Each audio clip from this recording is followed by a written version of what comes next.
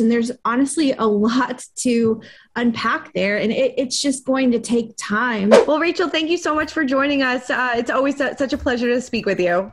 You both as well. I really always enjoy our time together. Definitely. Well, before we get into fashion, let's talk about some headlines. I mean, what are your thoughts on the reports that William and Harry will never see eye to eye? Yeah, I mean, of course, I hope that that's not true and that they will be able to come to an amicable reconciliation someday. Anyone with siblings knows that, right? While you might not always like your sibling or agree with them, you will always love them. And I hope that their love as brothers can see them through to a point where they can have some sort of healthy relationship. Totally. What do you think it would take for them to get back on track? Well, for a start, I think taking time to have really deep, meaningful conversations about not just the issues of today to their respective childhoods. It's difficult enough to have the heir and spare dynamic, especially when there are only two siblings involved, and then add into the mix their parents' extremely toxic relation so tragically and unexpectedly in their teenage and preteen years. And there's honestly a lot to unpack there. And it's just going to take time and a lot of effort, but I do believe it's possible. Yeah, definitely. We'll have to wait and see. And, I'm hopeful. I'm hopeful. Yeah, definitely. We are too. And, I know the royals have been laying low this summer, but did you have a favorite royal look of the summer? I thought Meghan looked beautiful on her 40th birthday in the all-white cream ensemble. And I especially loved the detail of the Constellation Zodiac necklaces she wore by Logan Hollowell, who is based in LA. We haven't seen Kate much this summer, especially in the last month as she's been on holiday, but her soccer or football, as they call it in the UK, looks, especially those blazers, were great, as was her Wimbledon style. I always loved Kate so much in Amelia Wickstead, and she wore this gorgeous, if you'll remember, this gorgeous green look by Amelia Wickstead to Wimbledon this summer that I really liked.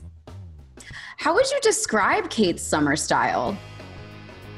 Yeah, I would imagine it's quite casual when she is on holiday, and she's had a few casual looks that I loved this summer, like that Chloe jacket, kind of that pink corally Chloe jacket and the jeans at the Natural History Museum back in June. And then, of course, the iconic vaccination photo with those jeans again, same jeans.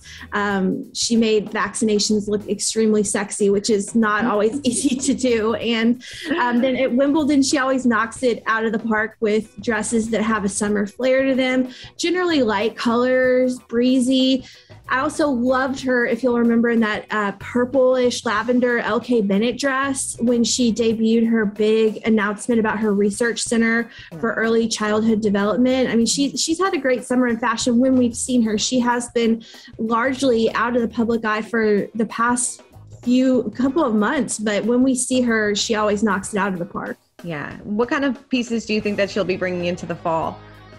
So I am a huge fan of Kate's coat game. It is iconic. I think it's the best around. I can't wait to see that as the temperatures get a little chillier in the UK. And, COVID dependent, if she's able to do engagements with regularity again, I think she'll continue to knock it out of the park. But Kate's coat game in the fall and winter months are unparalleled. Yeah, I agree.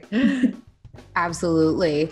Do you feel that Meghan will be doing more virtual appearances now that her daughter is, hitting around the 3-month mark? I really hope so. I know they said they were going to take the full paternity and maternity leave that Archewell offers, which I believe is 5 months. But so hopefully we'll begin to see them soon. I've read recently that Harry and Meghan are about to enter a new chapter of visibility, which I really hope is true, as we've seen them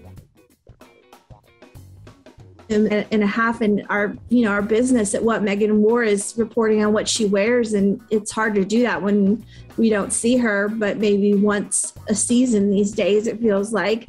But I really hope and I do think they're about to hit the ground running. I'm hearing rumbles that their podcasts, Archewell Audio, is about to come in full swing. They've got a lot of Netflix projects that they're going to need to promote.